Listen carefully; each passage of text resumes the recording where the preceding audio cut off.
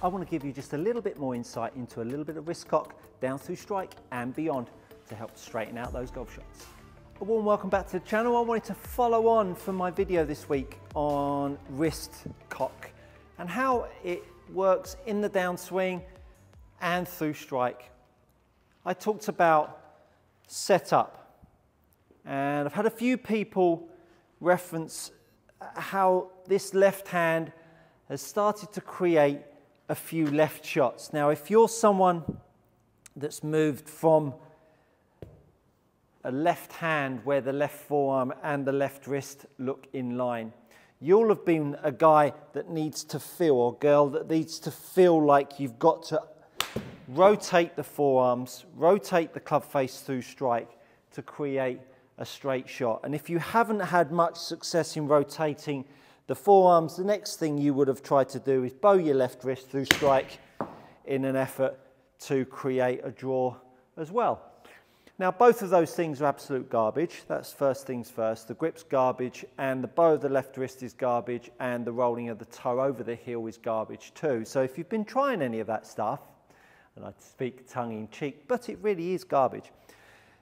What you need to do, as I say, is try and apply the left hand orientation that I talked about in my video earlier on this week. I'm not going to go over it again, but do go check that out.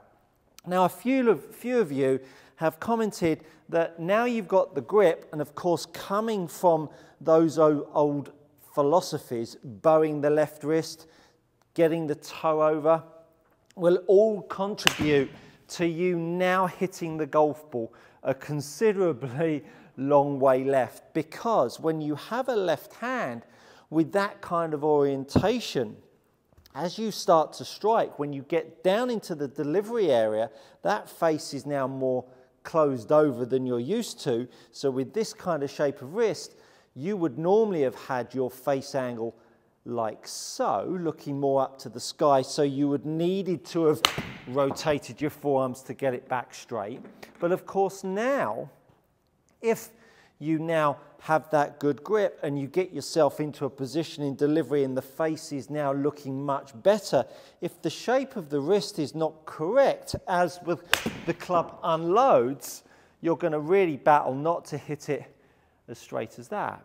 So what I wanted to do is give you this little exercise that's really going to help you understand how we can fend off the hook, because that's obviously, it's a powerful shot, the hook.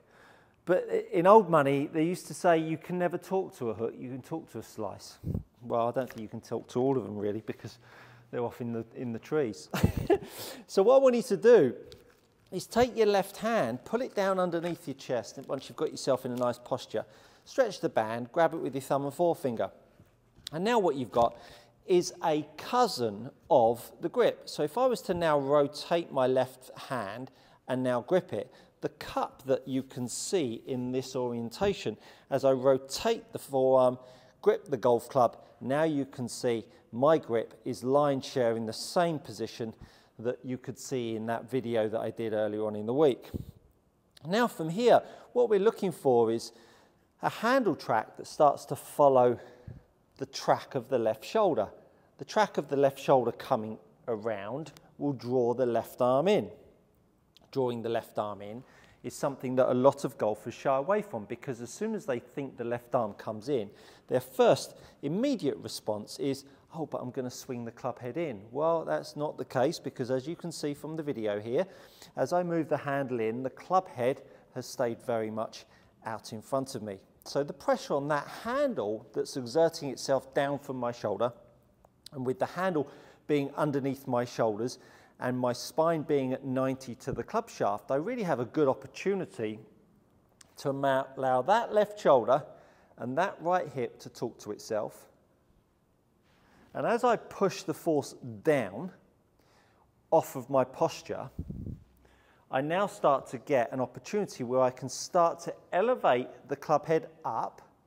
The club head is still swinging in, which you can see on the camera from above. Club head's still swinging in, and at that point, the golf club's head weight now wants to swing a little bit more back behind. So that band drill really gives me the opportunity to feel the head weight. So I'm going to pop my right hand underneath my left elbow, push the band down, and now I'm going to get the sense that that club head weight, and I always talk about it in my videos, don't I, about the head weight being a constant moving, swinging implement. The club can never be positioned. So what we're trying to do is to inspire the motion that club head has. Now, when that club head starts to fall back this way, and we see it a lot in golf swing trace technology, don't we? We get this head trace, the head trace moving back. Now, if the head trace is moving back, the handle will be moving forwards. And I would love to see more handle traces and not as many head traces, because handle traces would be the real insight for golfers.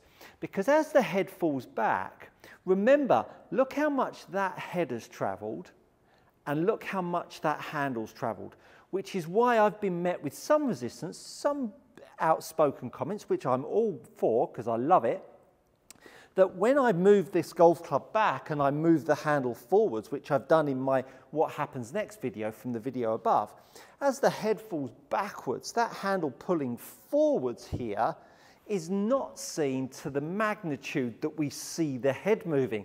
Of course it wouldn't, because the lever point or the pivot point is the handle, and the thing that's making the biggest amount of noise, the biggest amount of movement, is the club head. So the handle in itself, in essence, doesn't move that much, but I can assure you there's some energy moving forwards.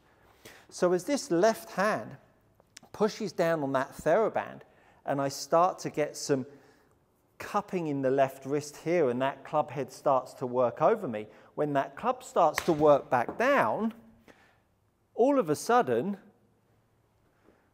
I strike the golf ball from the inside at 6 degrees. I've got a face closed to my path at 1.3 and an angle of attack down at 1.4.